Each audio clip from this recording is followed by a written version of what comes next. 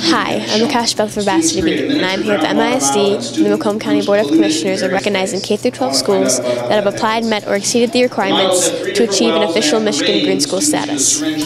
Green Schools is an initiative that was started by the state of Michigan that sets a standard for schools to be sustainable, to meet certain recycling requirements, and in essence that's what Green Schools is, and we're proud that in Macomb County we have expanded the reach and the scope of that and are one of the most successful green school programs in the state. The intent of the Michigan Green Schools program is to encourage students to participate in activities which help them learn about preserving natural resources, protecting the environment, and promoting energy efficiency and savings. Macomb County is celebrating its 5th anniversary this year. For a school to be green, I mean, you can talk about a lot of things. You can talk about heating and cooling systems, which a lot of times wouldn't be a part of this program because that would require a lot of funding. You can talk about simple things, about making sure temperatures are low when nobody's using schools, making sure you have energy efficient lighting. Start a recycling program for water bottles, for papers that students have, to go paperless with some of the materials where students use more laptops. I mean, those are some small examples, but do in the long term make a big difference. Each year, Macomb County's program has seen growth in the number of schools participating. The program continues to grow with a total of 127 schools from Macomb County earning awards this year. Basically what we did is 5 years ago we looked at what we could do to become a green school within our school, and then since then we branched out to the community. So what we did is we looked at what we could do within our building, and that started with simple like recycling of paper and cardboard, and basically like looking for things around the building that we could reuse. And from that, we've actually branched out to the community, and now we actually have a recycle station right in front of our building, right in front of our office, and that's where people can drop off things that we can turn into art projects for our art teacher and classroom projects for the teachers also.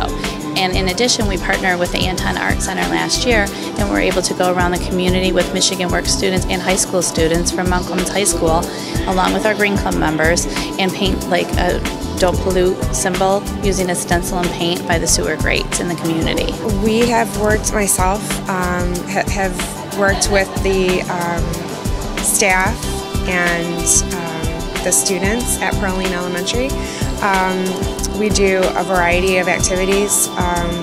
We do a juice pouch brigade where we collect juice pouches at lunchtime and send them to TerraCycle to become upcycled. We have adopted an animal, an endangered animal, this year at the Howell Nature Center, a snowy owl. And the kids voted on which animal they wanted to adopt. And we have now participated in conjunction with Macomb Fresh. We have a school garden, school vegetable garden that we started in November, and we're actually starting to plant some vegetables in there right now. This is our 3rd year applying, but our first year, 3 years ago, we started our efforts with our paper recycling program, and then we kind of found out about the Green Schools program and built on to that.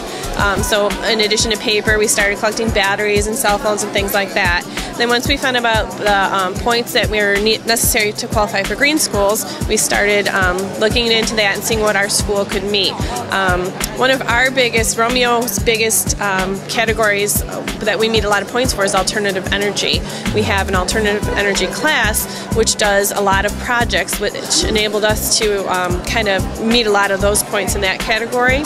So in addition to that, we just kind of looked at the points that were on the list and kind of just sought after and see what we could add to it. Macomb, Wayne, and Oakland counties have recently joined together to collaboratively standardize their respective Green Schools programs, share best practice, and work to purchase materials such as banners and decals for the schools. There's 600 students in our school, and statistically the average person creates 4 pounds of garbage a day, and 80% of that can be recycled.